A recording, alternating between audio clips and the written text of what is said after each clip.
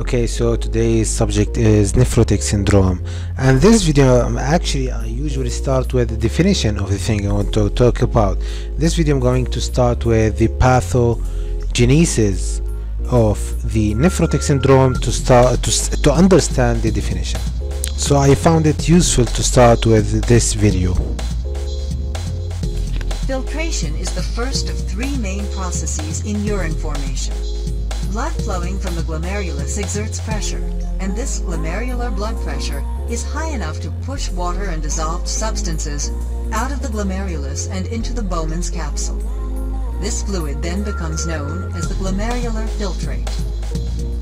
The wall of the glomerulus contains pores and is similar to a strainer. The diameter of the pores determines which substances flow through and which remain. The only blood constituents that do not move into Bowman's capsule are the larger molecules such as blood cells and most plasma proteins, which exit the efferent arteriole. To summarize filtration, glomerular blood pressure causes filtration through the glomerular capsular membrane to create the glomerular filtrate. Okay, so the idea of filtration is to get rid of the waste products, okay, of the blood, and this happens through a mechanism of filtration through what we call a glomerulus. We have a glomerulus, a group of capillaries, and efferent arteriole. Okay, here we have a Bowman capsule that surrounds the glomerulus. Okay, the blood that comes from the efferent arteriole must be infiltrated through the Bowman capsule to go to urine and get rid of the waste products that are in. But you have the important thing here is the blood should get rid of the waste product only. Okay, it should not get rid of proteins, plasma proteins that are normally in blood, like albumin, the most important. Okay, it should not get rid of the RBCs. Okay, and the mechanism of that is restricted by multiple layers in the glomerular wall or in the capillary wall that prevent the filtration of the proteins and RBCs and YPCs and other important things that should not be filtrated into urine. Okay, what really happens in nephrotic syndrome, okay, that we have a problem with this protective mechanism. Okay, we have a proteins that go to urine instead of being in blood. Okay, again, we have in a glomerulus, okay, in the capillaries wall, we have three layers: the endothelium, the basement membrane, the epithelium or the podocyte. Okay, this is the endothelium, okay, the basement membrane, the glomerular basement membrane, and the podocytes. These are the podocytes. We have also what we call a photoprocesses of the podocytes. Okay, these three layers work to not filtrate the proteins through the glomerular wall, starting from the endothelial cell, okay, then the glomerular basement membrane, then the podocytes or the epithelium of the capillary wall, okay, and the slit diaphragms here. They all work to prevent the leakage of albumin and other proteins out of the glomerulus to the urine.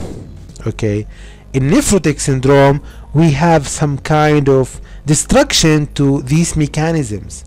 We may have a problem with the endothelium of the basement of the glomerular wall. We may have a problem with basement membrane.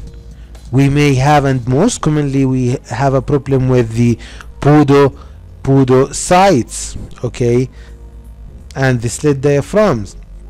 So here we have a leakage of protein, and this is what we call nephrotic syndrome. Okay, nephrotic syndrome. So we have a change in permeability of the endothelial, of the basement membrane, of the epithelium to the proteins, okay, and that will lead to leakage of protein into urine, forming what we call proteinuria, okay. And when proteins are in the urine, so we have less proteins in the blood because protein moved from the blood to urine, so we have hypoalbuminemia, because albumin is the most important protein in the blood, okay. Hypoalbuminemia. And the liver, which is the factory of the albumin, will try to compensate the hypoalbuminemia by making proteins, okay, and this will lead to increase in lipid production, okay. This will lead to hyperlipidemia, okay. Okay, and as a result of the hypoalbuminemia, we will have edema. Why? Because this is a blood vessel, for example, okay. We have albumin that is out from this blood vessel, less protein in this blood, okay, hypoalbuminemia. So a lot of fluid will be there with less proteins, so the oncotic pressure will push the fluid into the third space, forming an edema, okay. It's very important, the edema, and there are many mechanisms that explain the happening of edema and nephrotic syndrome. This is one of them, is the most important, okay.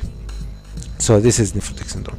Now let's get back to the definition of nephrotic syndrome. It is a condition that is characterized by, okay, heavy proteinuria, the most important thing, as I said, okay, heavy proteinuria. What do we mean by heavy proteinuria? It means more than 2 gram, okay, in 24 hours protein in urine, more than 2 grams, okay, or more than 40 milligram in 1 hour, okay. Either you can say more than 2 grams in 24 hours or more than 40 milligram in 1 hour. This is a proteinuria, okay. Or sometimes they use what we call protein creatinine ratio. If it is more than 2, then we have proteinuria. Normally we may have some proteins in urine, but they should be less than 4 milligram in hour, okay. If they are more than 40 milligram in hour, it is a proteinuria. It is a nephrotic syndrome, okay. Between 4 and 40, it is not normal, it is elevated, but not nephrotic syndrome, okay. So you say it is a proteinuria but not nephrotic syndrome, okay. Again, so we have heavy proteinuria in 24 hours, more than 2 gram in 1 hour, 40 milligrams. This is the proteinuria. So the proteins are all now in the urine. What happens to protein in the blood? We have hypoalbuminemia, less than 3 gram per deciliter of blood serum albumin, okay. This is the second thing to have. First is proteinuria, then hypoalbuminemia, and the third thing to have is edema, as I said, okay. Edema or ascites, very important. There is no nephrotic syndrome without edema. You can confirm this by 2 lab tests, okay. So this is the first 3 components of definition of nephrotic syndrome: heavy proteinuria, hypoalbuminemia, and edema. Also hyperlipidemia, and I told you this is because of the compensatory mechanisms of the liver to make albumin. It will also produce lipids, and this will lead to hyperlipidemia. It may be cholesterol, triglyceride, and other things. When you have cholesterol more than 250 milligram per deciliter, this is hyperlipidemia. In 25% of cases of nephrotic syndrome, we may have hematuria and hypertension. This is atypical. Hematuria usually is for nephritic syndrome, not nephrotic syndrome, but in 25% of nephrotic syndrome we may have hematuria and hypertension. If it exceeds 1 week, then it is an atypical presentation and you should take a renal biopsy for nephrotic syndrome. By the way, what other things can we can call atypical representation of nephrotic syndrome? If we have a low complement C3 and C4, okay, it is a atypical presentation of nephrotic syndrome. Hepatitis B and C, extreme of age, okay, extremes of age is also atypical nephrotic syndrome. Okay, the types of nephrotic syndrome or the classification, maybe you may classify the nephrotic syndrome to transient, okay, or persistent nephrotic syndrome. You may it may be glomerular due to destruction to glomerulus, okay, or tubular due to problem in secretion, absorption, and so on in the tubules. Maybe symptomatic, okay, or asymptomatic. Maybe orthostatic proteinuria. It just comes when the patient is in a standing position. When he is not standing, there is no problem. Yeah, this happens. Okay, and fixed nephrotic syndrome. Okay, so you can have transient, persistent, symptomatic, asymptomatic, glomerular, tubular, orthostatic, or fixed. The incidence of nephrotic syndrome actually is more in males and in Indians, so it affects by the race, by the gender, okay, and by genetics. It may be genetic syndrome. It was noticed that nephrotic syndrome is associated with HLA DR7 or DRB8 or 12. Okay, so it may be genetic syndrome. So again, I told you that the basement membrane, the slit diaphragms, okay, I'll show you that. This is the slit diaphragms between the podocytes. Okay, the basement membrane and the podocytes are the three protective layers for the glomerulus not to leak proteins. Okay, if you have a gene mutation, for example, in podocyte, okay, or if you have a problem in the slit diaphragm, maybe genetic, mostly it is genetic, or if you have a problem in basement membrane charge, for example, okay, it should be positive to avoid the protein coming. If it is negative, then any problem with that may lead to nephrotic syndrome. Now let's move to the etiology of nephrotic syndrome. We have two large subgroups of nephrotic syndrome. It may be primary most of the times, or secondary nephrotic syndrome. Primary nephrotic syndrome means that we have a destruction in the glomerulus, okay, in the kidney, without underlying clear cause. Secondary, we may have an underlying cause that causes the nephrotic syndrome, or destruction to kidney that allows the proteins to leak from the glomerulus, okay, like cases of DM, SLE, Henoch-Schönlein purpura, hepatitis and other infections, and other things. Autoimmune diseases may predispose to nephrotic syndrome, but these are very important to remember. In primary nephrotic syndrome, we have many types.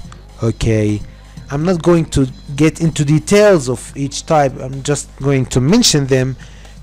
We have what we call minimal change nephrotic syndrome. Minimal change nephrotic syndrome is the most common underlying etiology of nephrotic syndrome. In minimal change nephrotic syndrome is type of a destruction to the glomerulus. We have 80% of it constitutes about 80% of under 7 years children, okay, and about 50% of 7 to 15 year children. A lot of patients with minimal change nephrotic syndrome will get into renal failure. Okay, so the first type is minimal change nephrotic syndrome. What is minimal change nephrotic syndrome? Is a type of destruction to the glomerulus. The second thing is focal segmental glomerulosclerosis. We have focuses of destruction, okay, in some segments, not all segments, so we call it focal segmental glomerulosclerosis, okay. It may be as a progression from minimal change nephrotic syndrome, okay, or may start by itself separated from any other pathology, okay. It leads in 30% of cases to renal failure. So minimal change nephrotic syndrome, focal segmental. The third type is membranous proliferative nephrotic syndrome, and the characterization of membranous proliferative nephrotic syndrome that we have hypocomplementemia, okay. The complement system will have some reductions of products like in C3, C4, and so on. And actually the membranous proliferative nephrotic syndrome is higher in males than in female, okay. We have also what we call membranous nephropathy. Membranous nephropathy, it is a different type from the membranous proliferative nephrotic syndrome. And membranous nephropathy, it represents less than 5%, so it is the least of them, okay. So it more to happen in adolescents than in children.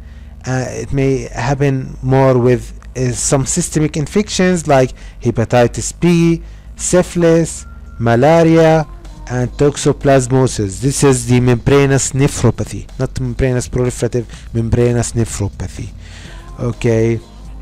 It also may be predisposed by special medications like gold, penicillamine, okay. They all may predispose to proliferative, okay. So it is more in adolescents, it's more in these infections, hepatitis, syphilis, malaria, toxoplasmosis, and in some medications. So again, we have minimal change nephrotic syndrome, we have focal segmental nephrotic syndrome or glomerulosclerosis, okay. We have membranous proliferative nephrotic syndrome, we have membranous nephropathy. Also we have a genetic predisposed nephrotic syndrome. We have genetic predisposed, and mostly this is a problem, will lead to a problem in podocyte, okay. In podocyte, the genetic nephrotic syndrome should be, the child should be younger than 3 months, okay. Most commonly we have what we call Finnish type nephrotic syndrome. In genetic we have Finnish type nephrotic syndrome. We have a problem with nephrin or podocin. Nephrin is the most important. Here we have loss in all proteins, not only albumin, okay. It is inherited as autosomal recessive disease, okay. Nephrin and podocin. In genetic nephrotic syndrome, most of the times you can't use steroid, okay. You have to use other immunosuppressant, okay. It is associated with 50% or more than 50% chronic renal failure. So it is very bad to have genetic nephrotic syndrome, okay. So this is the importance of genetic. Remember, nephrin, podocin, okay. The problem of podocyte mostly, it is autosomal recessive. We have loss of proteins, not only the albumin but also other proteins, okay. So this is the first lecture about nephrotic syndrome. Thank you very much for watching. See you in the next video talking about the clinical manifestations of nephrotic syndrome, the diagnosis of nephrotic syndrome, the management and complications and prevention. Thank you very much. See you.